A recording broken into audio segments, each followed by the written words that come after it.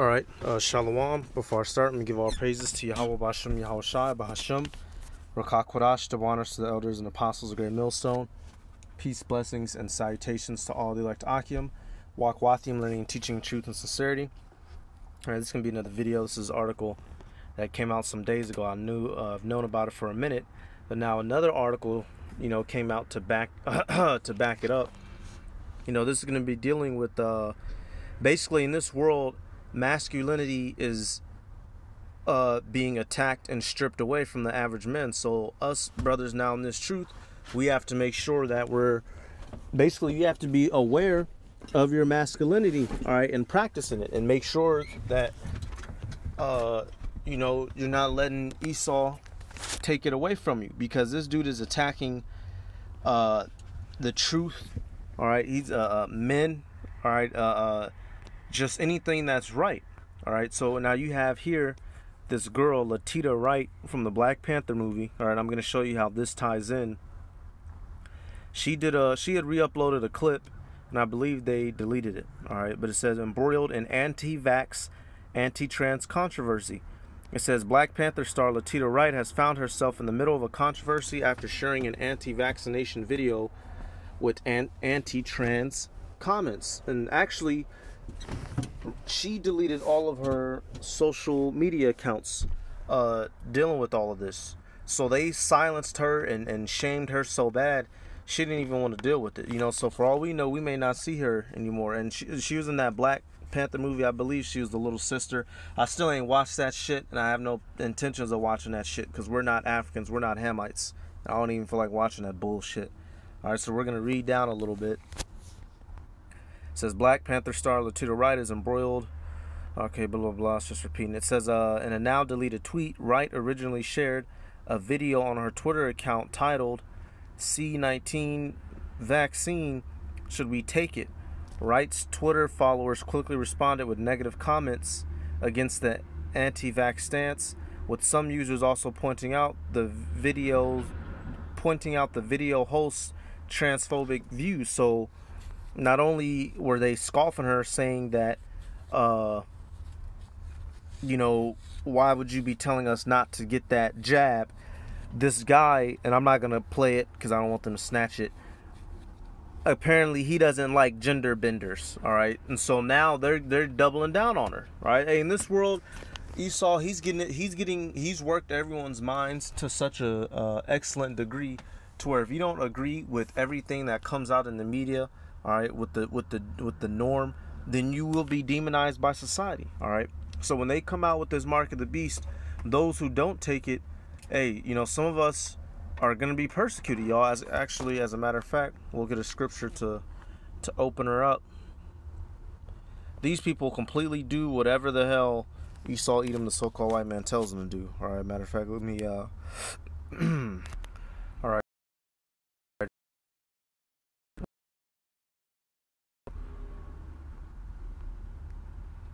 Second Edges 16 and 68. It says, for behold, the burning wrath of a great multitude is kindled over you, and they shall take away certain of you, and feed you, being idle, with things offered unto idols. It says, and they that consent unto them shall be had in derision and in reproach and trodden under foot. So those are people that give in, that conform and consent to taking the mark, to taking that jab, to worshiping the beast and his image. Eventually, they're going to be had in derision. They're going to be destroyed, all right. Hey, by those that take the mark by the missiles, all right, and the wicked of our people that conform in general, all right, Yahushai, the elect, all right, the angels are going to get to have some fun at them. And even Esau Edom himself, them troopers going to turn their guns on him, all right. So now verse 70 says, for there shall be in every place and in the next cities a great insurrection upon those that fear the Lord. They shall be like madmen, sparing none, but still spoiling and destroying those that fear the Lord. So, us, Lord willing, hey, some of us are going to lose our lives as a testimony to this truth. It says those that fear the Lord, they're going to be killing those that are faithful to Yahweh Bashem Yahushai, because they don't want to conform. And it's at the point now, if you say anything that isn't with mainstream media, you're already looked at as a deviant. So when shit pops out here, you're going to have not only the military, the New World Order troopers coming for you, but you might have your own neighbors. oh, so-and-so, man, I seen that motherfucker with a garment. And I'm going to, your neighbors, some of your family members, all right? So let's look at some more of these comments. It says, Latita Wright doubles down on the Rona anti-vax bozo stuff, then likes a tweet calling for the end of a franchise that was about to put her front and center. Never dull moment in showbiz. So she started, she started biting the hand that fed her. She started going up against Hollywood. She's saying, man, this is some BS. She said, I'm not taking that shot, and F all of you people. And so they made sure they destroyed her career, just that quick. All right, coming down, it says, Wright then responded by liking tweets demanding Marvel Studios cancel Black Panther 2. All right, and she's within her rights. The main actor just died for the movie. Leave this shit alone. It's done and over with. But Hollywood wants to make that money, so they'll throw in a digital clone of him or just hire some new nigga to keep it going. And she said she's straight. She don't want no parts of that. All right, here it is. Another series, the Fast and Furious series. The dude that made that was Paul Walker, but they still trying to, man, Fast and Furious ain't been shit since that nigga died. All right, they need to leave that shit alone. But Esau cares about that money, so he's not going to. Says and or recast her role for Shuri, though it is unknown if these likes were in jest. After deleting her tweet containing the controversial video, Wright responded, if you don't conform to popular opinions but ask questions and think for yourself, you get canceled, with a crying, laughing emoji. All right, and that's the truth. And she may wake up, we'll see, but she herself just announced it. If you don't conform to the norm, you get ostracized. And this fuck nigga right here, I'm gonna keep reading, says her Avengers Infinity War and Avengers Endgame co-star Don Cheadle, this bitch ass nigga, it says, then joined the discussion by retweeting Wright's cancel statement with "Bye Latita," leading many people to falsely believe that Marvel Studios was in the process of removing Wright from the Black Panther sequel. So this fuck faggot nigga, all right, he gonna say bye to her. So he's supposed to be a man. He's supposed to be manly, but he's demasculated. He's a woman. He's saying bye to her. All right, man. So hey, this place, y'all. This fucker, dude, Don Cheadle, he gonna say bye Latita, like a little woman. Absolutely, man. This place is so something else. So that's really it I wanted to get for this article. Now the next one, we're gonna come over here to Candace Owens, and this bitch is wicked as all hell. But even she made a statement that was, even sometimes wicked people say something that can be a little bit on point. All right, this MSNBC says Candace Owens mocks Harry Styles for wearing a dress. So they say, did you forget about Jesus? All right, and so it says, contrary to what Candace Owens says, Harry Styles joins a legacy of historically manly men who famously wore dresses. So now what they're trying to tell you is that it's okay to wear a dress. You can have a purse. You can have lip gloss. All right, you can have faggoty earrings. All right, effeminate earrings, because you do have, righteous earrings, but you can wear effeminate earrings and hairstyles and whatnot. And they go to point out who. They said our Lord. They say Jesus here, but so now they said our Lord was wearing dresses, y'all. But he was still a manly man. This is where this shit is going now. It says just a few of the iconic men who prove masculinity is more than wearing a pair of pants. Completely bugged out. All right, so let's get the statement that she actually said. I want to scroll down to it. She's basically a politician, a little. She's married to an Edomite though, so she's so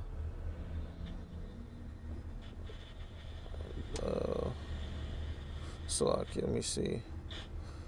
She's married to an Edomite, so she's full of shit too. All right, here now. This bitch. Okay, look.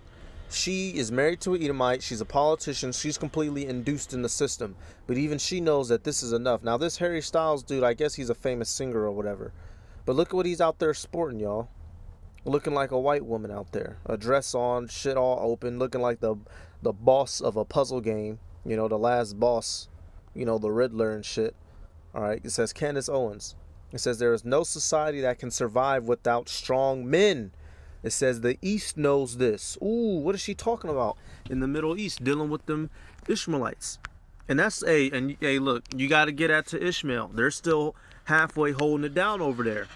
You want to shake that ass and twerk, you going to get a brick to the brains, all right? or you know, you doing something out of bounds, you're gonna get whipped before the whole congregation. That's Sharia law BS. All right. It says in the West, the steady feminization of our men at the same time that Marxism is being taught to our children is not a coincidence. It is an outright attack. Bring back manly men. And that's a damn true statement, even out of a horse's mouth. Now, this is the, you know, this Vogue. It says there's so much joy to be had in playing with clothes. I never thought too much about what it means. It just becomes the extended part of creating something.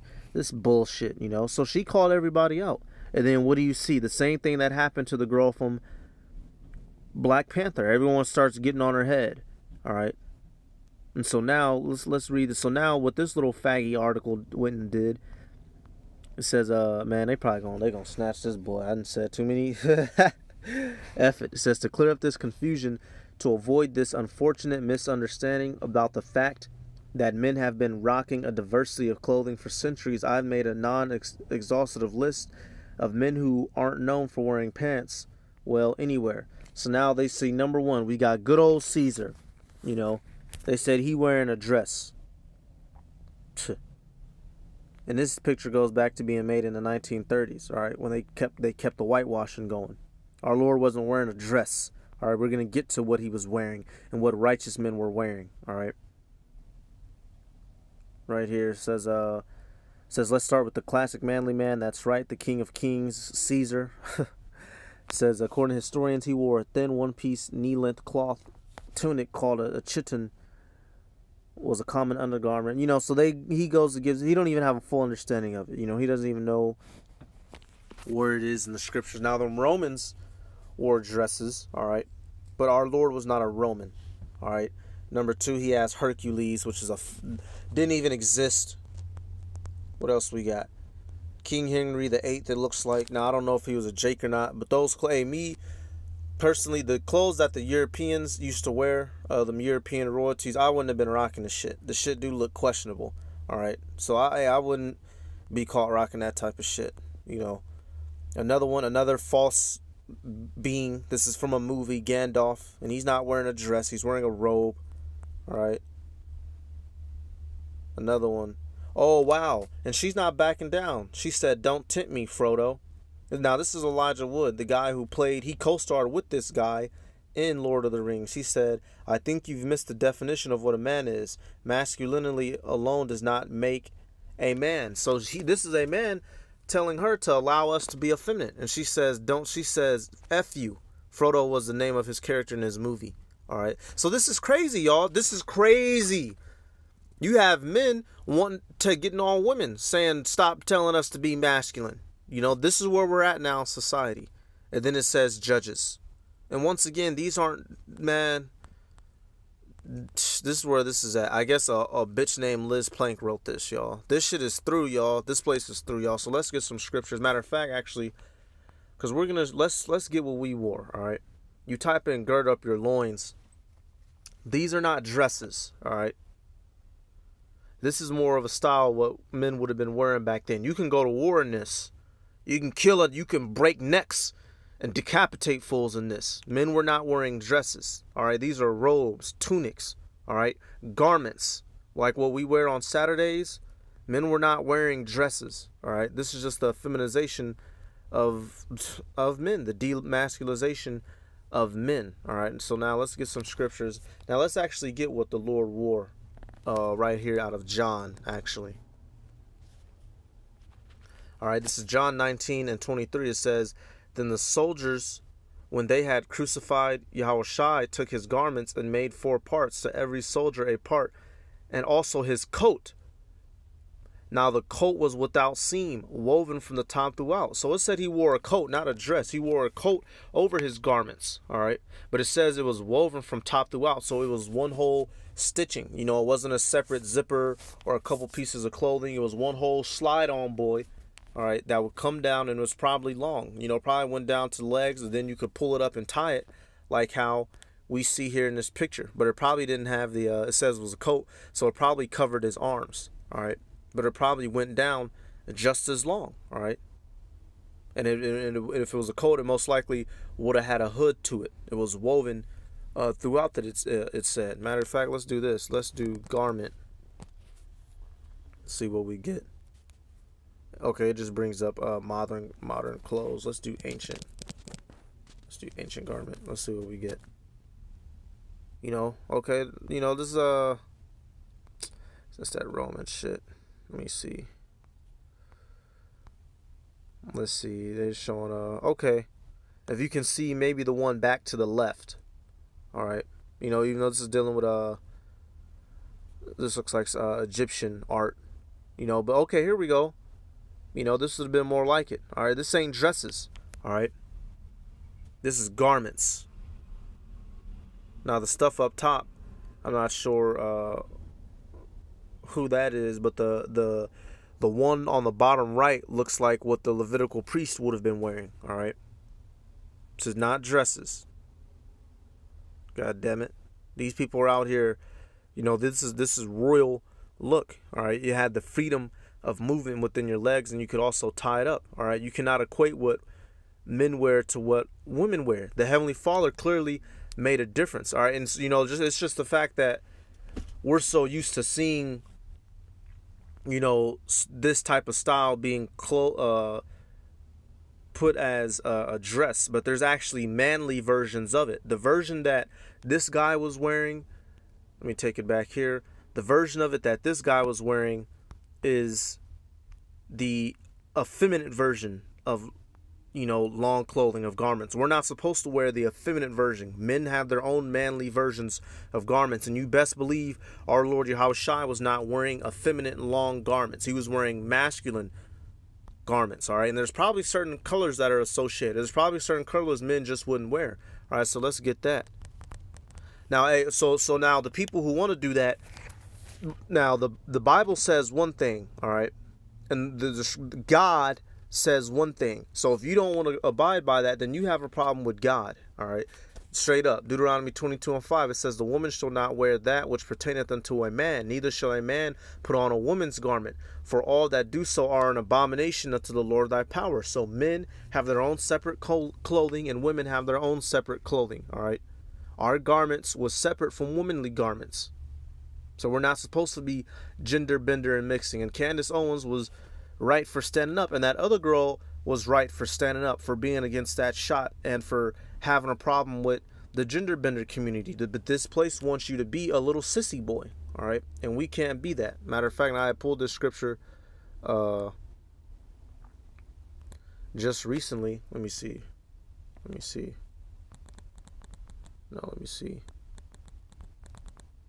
Show yourselves men. That's Isaiah, I believe. I just pulled this scripture, in another video, but I gotta pull it back again. All right. Hey, we can't let these MFers drag us into that shit. You show up to camp in a dress, you going home, dog. You going home. All right. Isaiah 46:8. It says, remember this and show yourselves men. Bring it again to mind, O ye transgressors. So we have to show ourselves men, y'all. Hey, you have to practice your masculinity. All right. Because we were raised up in this punk world. So when you sitting, you know, now when you sitting down, don't be sitting cross with your legs like a woman. You know, your knee over no. Men sit. I remember being taught how to sit like a man. If you want to sit and cross your leg, you know, you bring your ankle up over your knee. All right. So you're not crushing the the crown jewels. Let me see if I can get a picture. See, look at this. Don't this look questionable? How questionable that look, y'all? A man not supposed to sit like that, y'all. If you a man and you can sit like that, I don't know. All right. I don't know. How questionable is that? Look at that. Look at that. That's not, no. All right. You're not a, if you just happen to plop down, your legs end up crossed. You're not a 2/3. But men ain't supposed to be sitting like this. This is how women sit, because, their private parts can be shown through their dress. Now that looks normal for a woman. She has to protect her private parts. But there's an actual, let me see, where's it at? I just seen it in one of these pictures. I remember being taught. Where is it at? Yep. Now this is a more manly position for a man. The ankle over the knee. This is what I was trying to describe. Your ankle over your knee. You got John Kennedy, you know. The ankle's up over the knee. That's how men posed, all right? Or are supposed to pose. That knee over knee shit, or right here. That's the position of a commander. That's how your boss, you come in, you was bullshitting at work. Your boss be like, look, nigga, this is the last time you got to fuck up. All right? Not that. If I come in, your boss sitting like this, let's take it back. Right here. Your boss sitting like this, I'm be like, look, boss, I don't sway that way. I don't sway that way. But this place is trying to strip that of us, y'all. So you have to remember, hey, look, you don't gotta, you know, man, there's so many things I want to say. Basically, practice your masculinity, you know. Watch MGTOW videos if you need to. Men going their own way. Red pill stuff. All right, we are men, not women. So we don't have to conform to all of this BS. All right, let me see. All right, now I'll end it on this. Let's see. I thought I spelled it right. There we go. Let's see. Yep. 1 Corinthians 6 and 9. It says, know ye not that the unrighteous shall not inherit the kingdom of the Most High Power? Be not deceived, neither fornicators, nor idolaters, nor adulterers, nor effeminate, nor abusers of themselves with mankind. All right, and that covers both of that. All right, so nor effeminate. Hey, so we have to be manly men. All right, what was that one show, 2.5 Men? Manly men. The damn intro. All right, we got to be manly men. All right, and now, you know, being big and muscular or being able to knock a nigga out doesn't necessarily make you a manly man. That's not what I'm talking about. You know, just because you can hit 25 solid push-ups isn't the basis for a manly man. Or, you know, hey, it would be able to help if you could do 25. It's good for your health. But being a manly man starts in the mind. All right, being a man of Yahweh Bashem Yahweh Shai, being upright, being just. All right, being a good brother to the brethren. Being about your business in Yahweh Bashem Yahweh Shai, reading, studying, praying, fasting. That's what makes you truly a manly man in the eyes of the Heavenly Father and His Son. All right, so those are the actions we're supposed to display. All right, so just a real quick, you know, video. I seen these couple articles, man. That shit pissed me off some foul. You know, so now this girl, she about to lose her career, all her shit. But you know, hey, fuck her. You know, she sold out to Hollywood. Candace Owens ain't gonna go nowhere, but this girl probably gonna be through. You know, because this place is just so defiled. You know, so I'm going to give all praises to Yahweh Bashem Yahweh Shai, Bahashem, Rakakorash, to honors to the elders and apostles of Great Millstone. Peace, blessings, and salutations to all the elect Akim. Walk with them, learning and teaching truth and sincerity. And I'm going to say Shalom.